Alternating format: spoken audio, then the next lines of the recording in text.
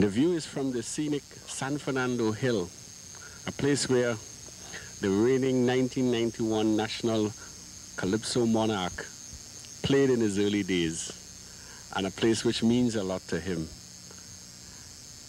We speak to Black Stalin today, Leroy Caliste.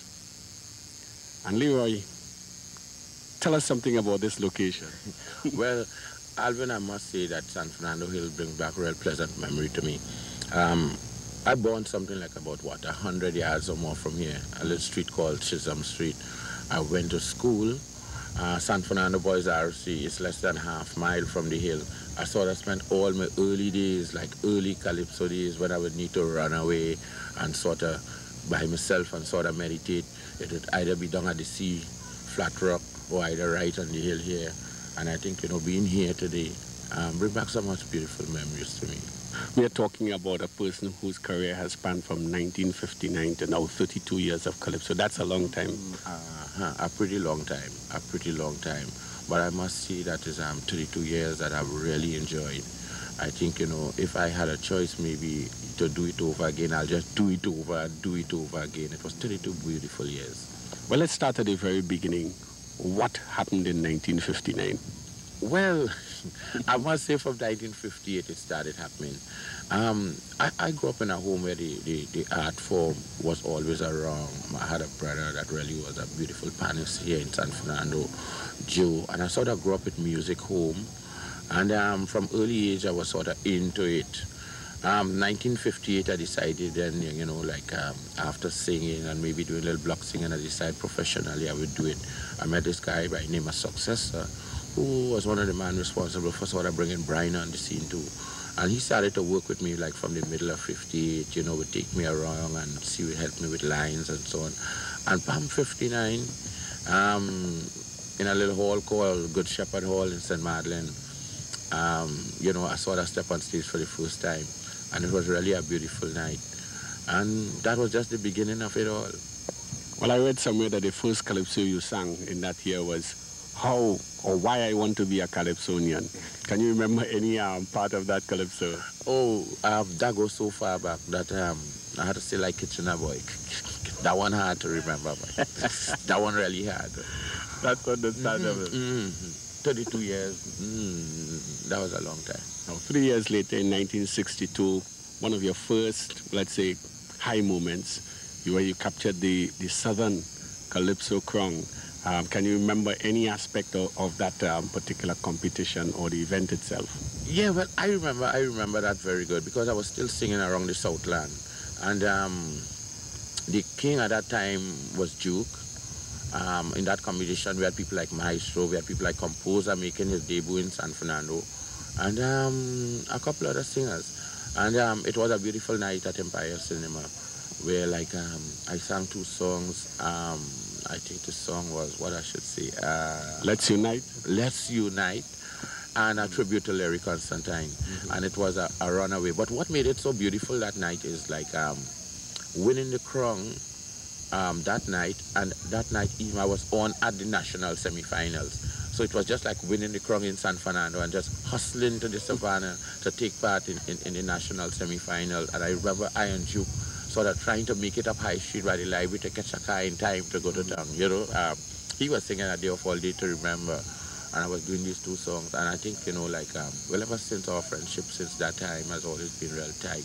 And it was beautiful. I think it was a beautiful year.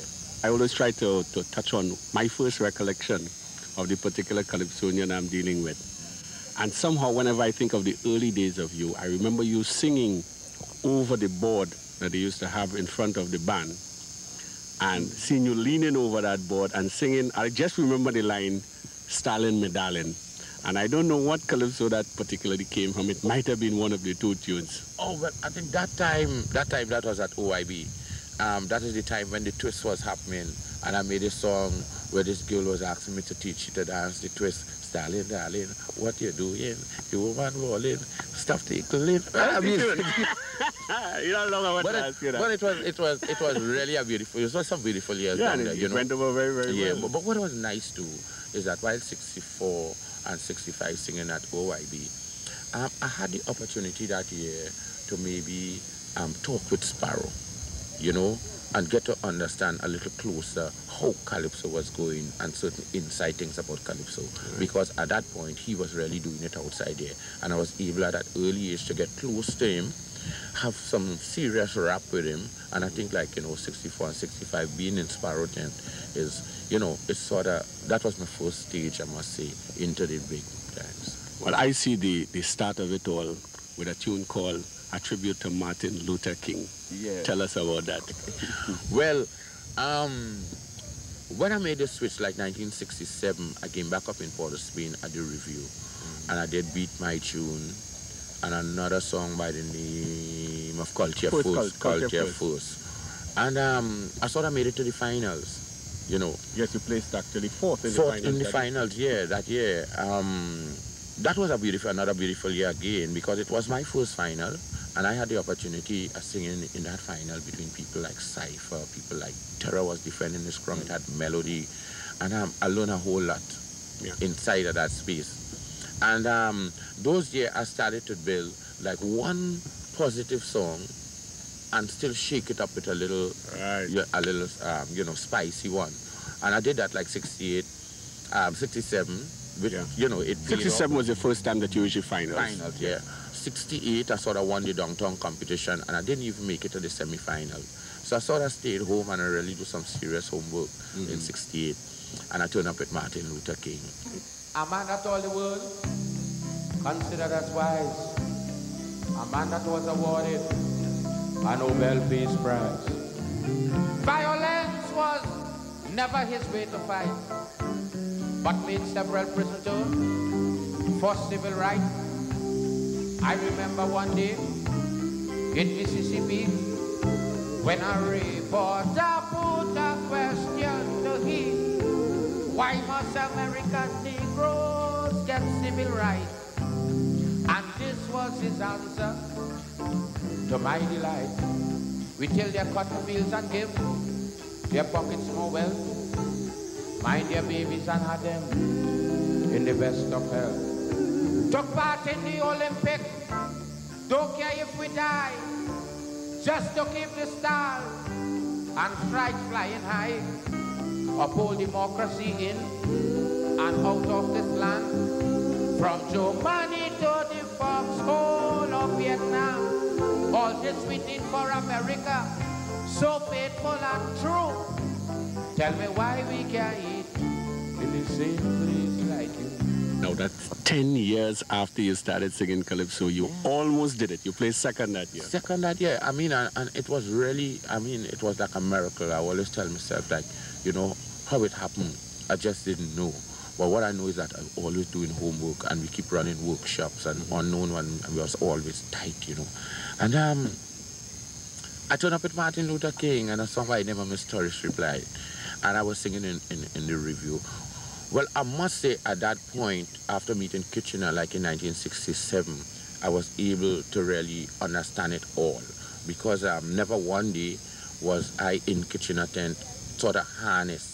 I was able to relate to Lord Kitchener in terms of Calypso, if the meters ain't right, if the words ain't rhyme, because I spent something like 10 years very close with him, and that was the starting of that relationship.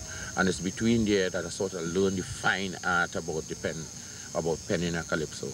So 1969, when I got into this final, I was now ripe then, just under Kitchener hand and ready to go. And that was a beautiful year. It was really a beautiful year. Well, the next big event, as far as I see, a song that you sang that up to today is like if the words still mean everything that's going on today. Repaint the Portrait of Trinidad, 1972. 1972. Well, wow, what I should say about Now people clap their hands, people felt so glad when Sniper made Portrait of Trinidad. But look around today, your eyes may get sore. What Sniper said, we have it down here no more. When a man say we not what we used to be, don't care how much it hurts, but one must agree. From 1965 to now, we are no more great. Our country has vastly deteriorated. No more our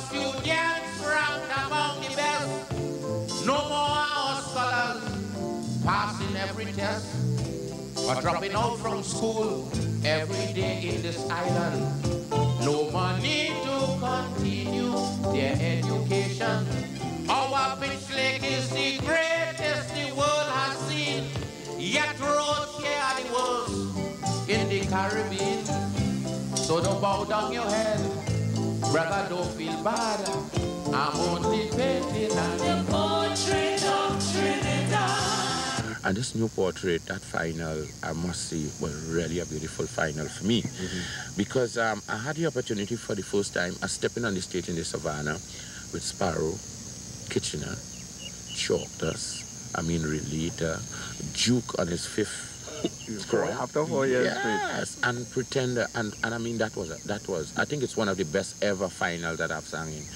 I think I came something like fourth in that competition. You came fourth that year too, and it was just something. As Sparrow singing "Drunk and Disorderly" and "Rope," Kitchener singing "Mrs. Harriman" and "The Letter," Chalkdust singing "Afraid Carl" and "Culture."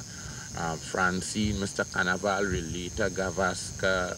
Man, it was really something happening. Yes, the media was a victory. I tell you, it was. I think it's the best ever final that I've sung in.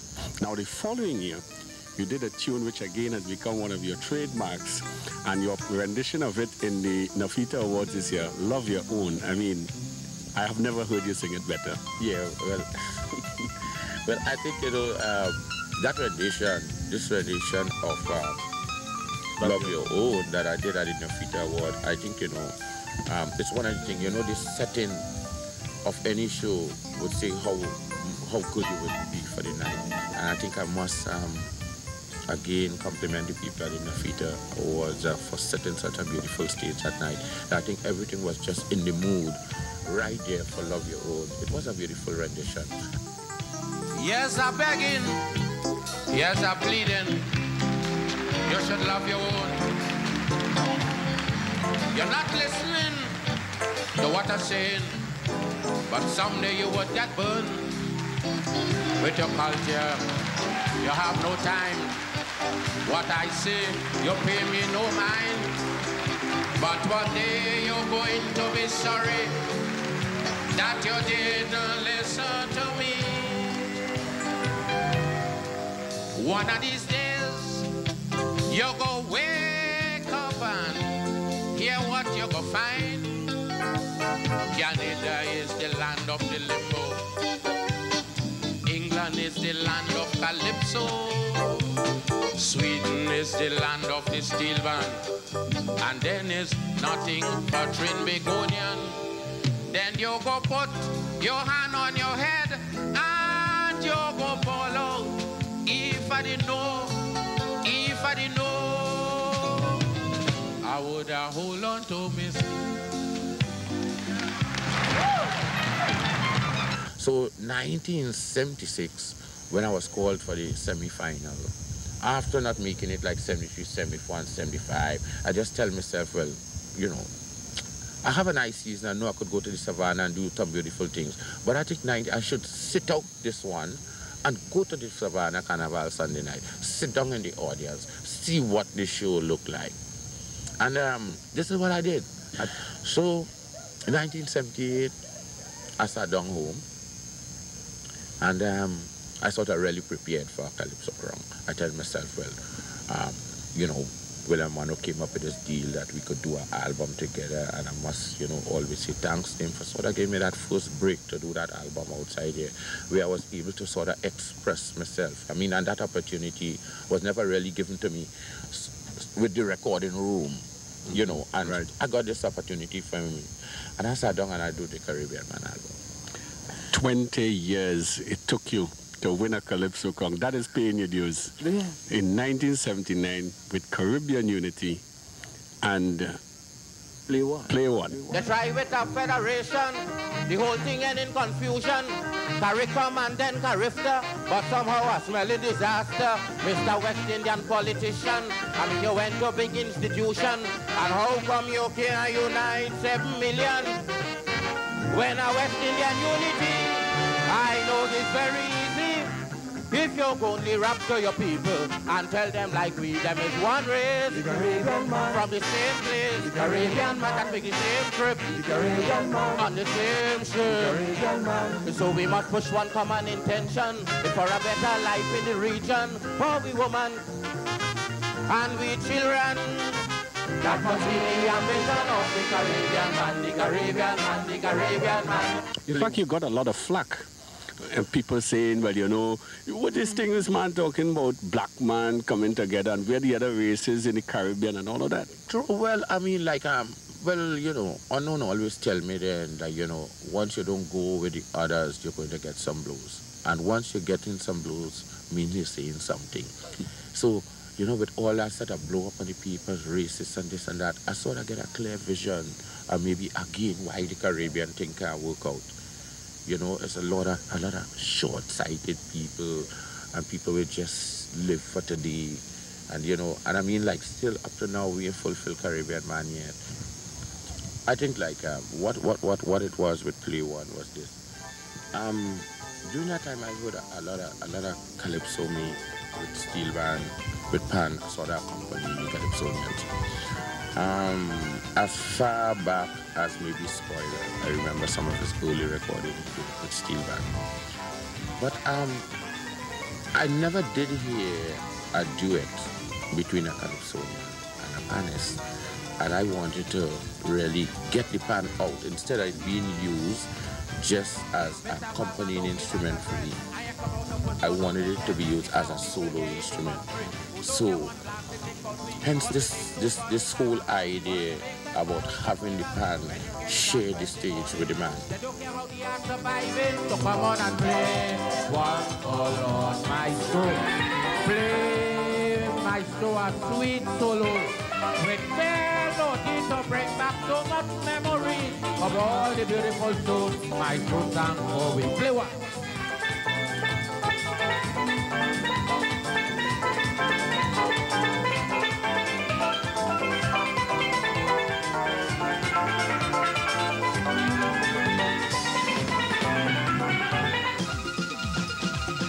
Time onward, we always could look forward to one or two good tunes from Stalin. And there were some outstanding single tunes I want to talk about. Vampire Year.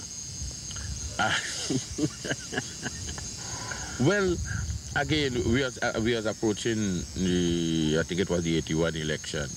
And again, like we keep seeing election after election, party after party.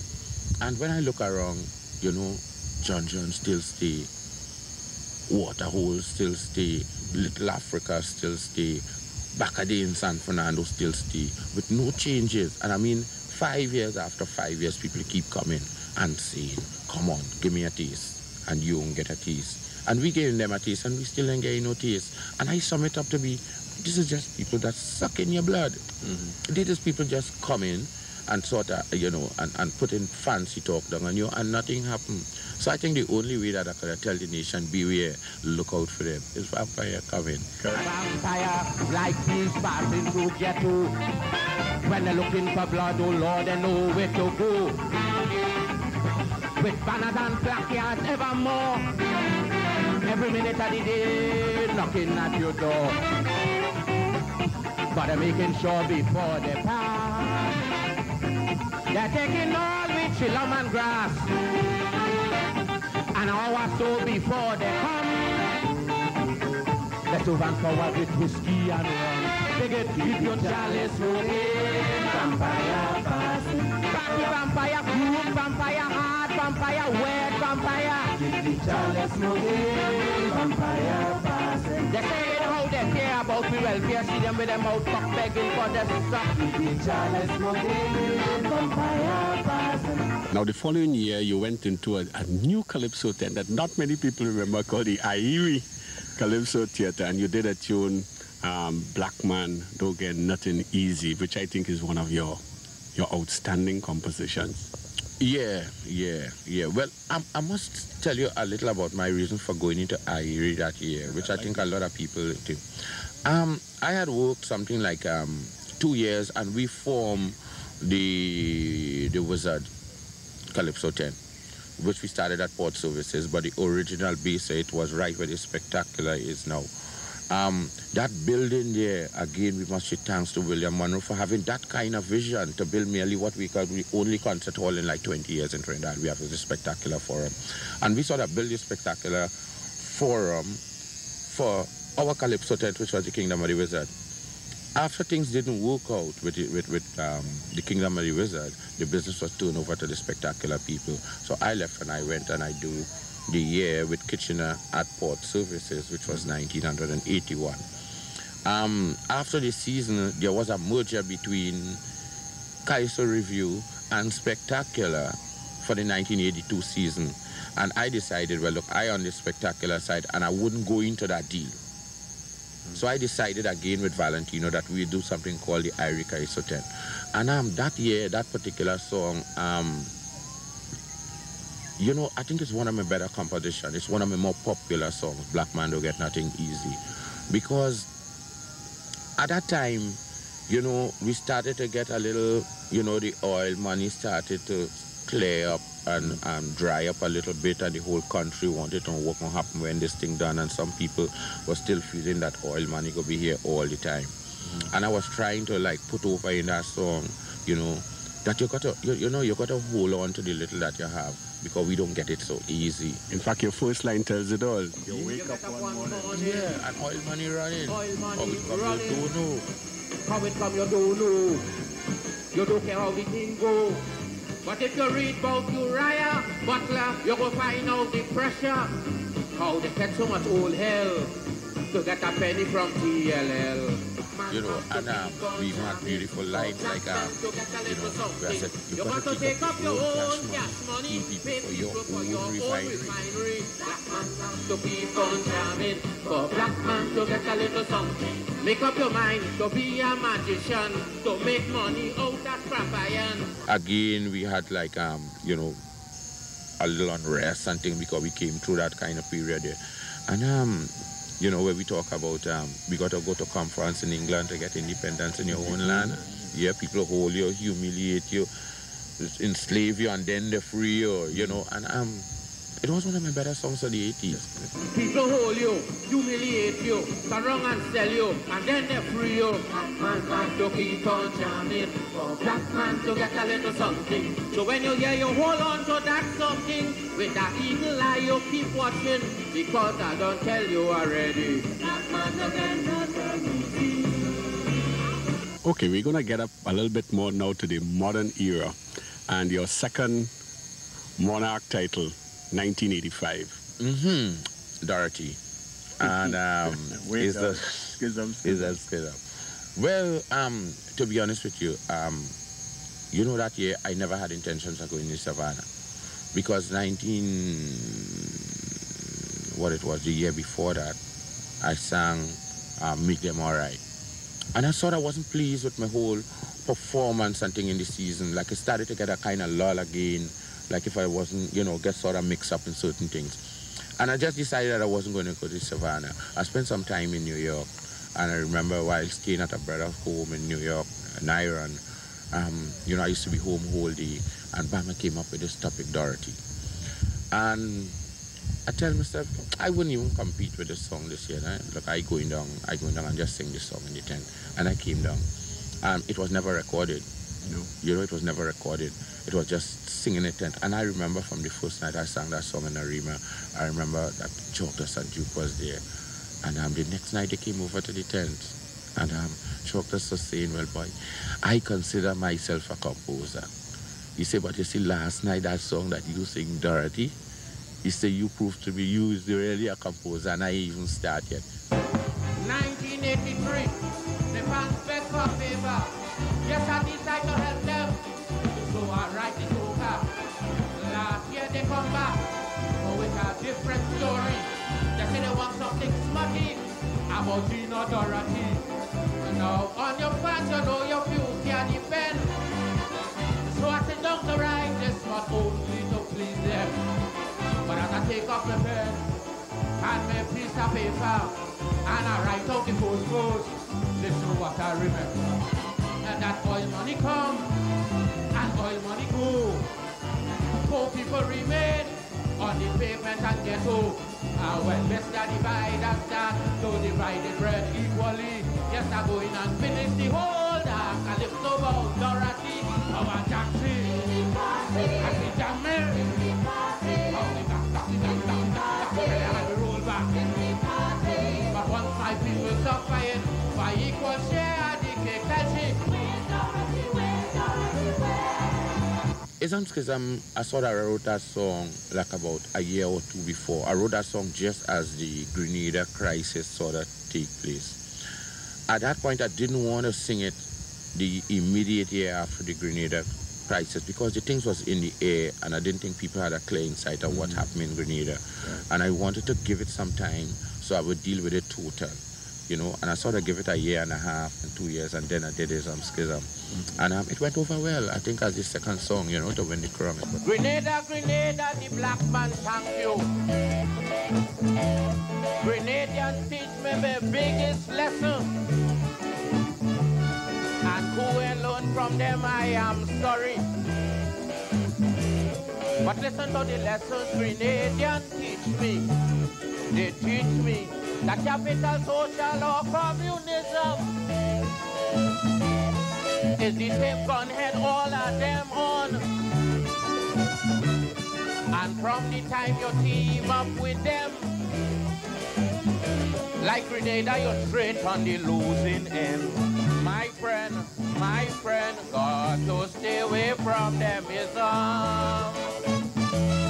All them ism is confusion.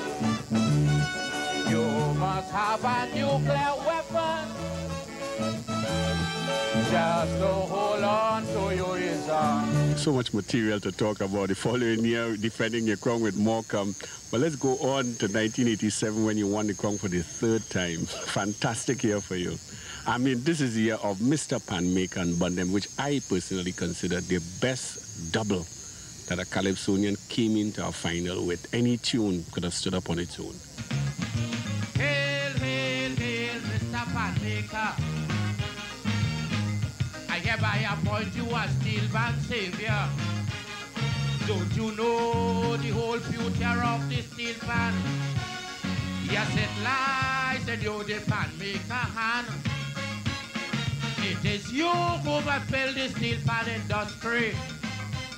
So standardization is a must, you would agree. Look, the secret of making steel pan is you alone must know, and you must carry that with you anywhere you go. Now, yeah, what you must know, how many grams of steel is going to take to make a base pan? Or what is the degree of heat you need to burn a yellow pan? Or what is the size of the rubber? 2 feet high, double tenor. These are the facts that you must have under lock and cover. So let them pirate, keep that drum. Let them rent the skill of the man. But drop up inside of your hand go be the secret of making pan. Mr. Panmaker was lyrics of class, one of the best tunes that have been written for the pan in terms of its lyrical content. Now, Bundem, as a lanyard tune, and you got your flack again. People say you even sing the song, is the whole audience sing it for you. How do you respond to that? Well, really, I was very hoarse that night. But I think, like, I knew that the lyrics in the song, even though if I lose some points with lyrics in the song, but my performance is going to be out there. I knew from first round already that I was on. I didn't have much fighting. I just had was to seal. So what I did that night in the Savannah stage, more instead of singing Bundem, and if you look at the flick, I sort of conduct the audience. You know, so that night was a whole different final performance to me. And I mean, anytime you look over the film, you would see it. Instead of more singing, I was more sort of directing the audience, you know, to sing for me. Right? What?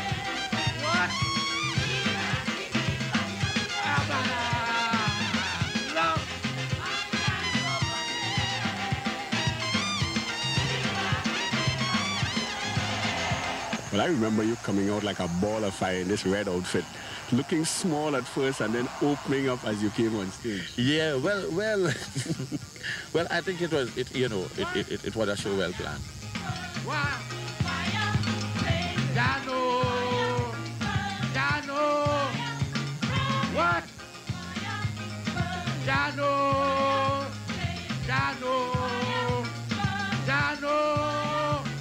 Hey! Burn them, man! Burn them! Evildoers! Commit things against Africa and Africans, burn them! Burn them, man! I'm burning.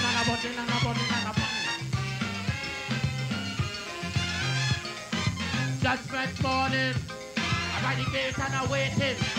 God, I'm begging the master. Give me a walk with Peter. It got some sinners coming. With them I go be dealing. Because the things that they do me, I'm going to fix them personally. Peter wait. Peter looks at the road by the gate. Peter, look the Englishman, we send us the road to Africa land. Peter, take drink, take rally, but leave Victoria for me. Peter, I just don't care what you say. Mussolini, he had it away. Why? Burning man! Listen now, man! I'm burning. Bring fire! Well, I wanted to know what was going on in the savannah. I mean, I spent so much time in the savannah, and never did I see it like this.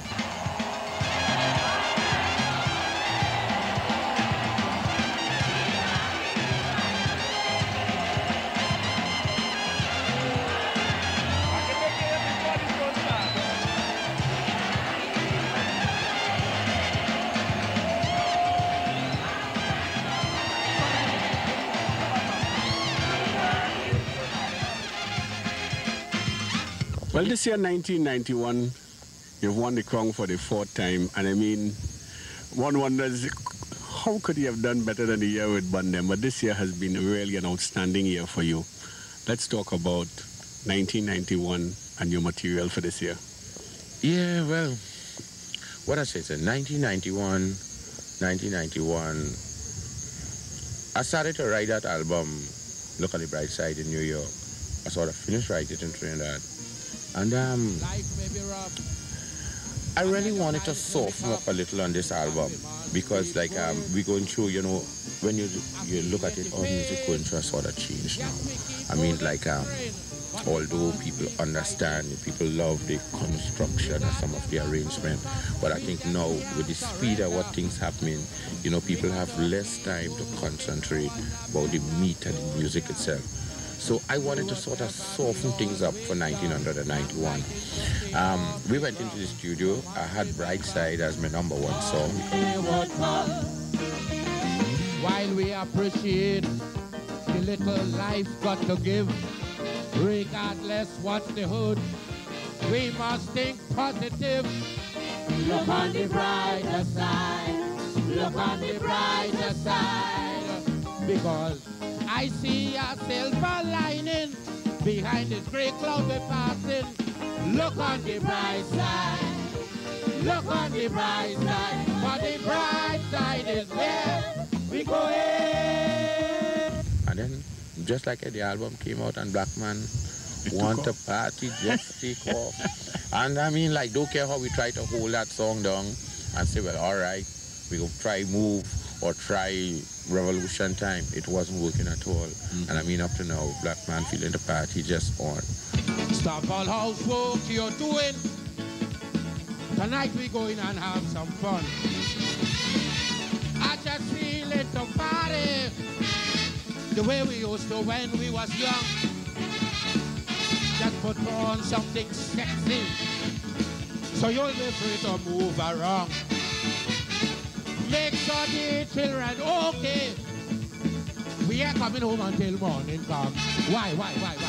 Tonight the black man feeling the party. Oh, tonight the black man feeling the jump, jump, jump, jump, jump. Tonight the black man definitely the boogie. Come on, hold on to your man. And let me.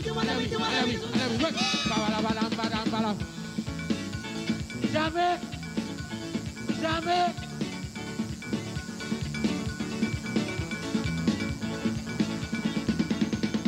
How would you like your fans to perceive you, both in terms of the way you perform on stage and, let's say, the man, Black Stalin, who they do not see off stage? Well, again, like, it's the same man. What?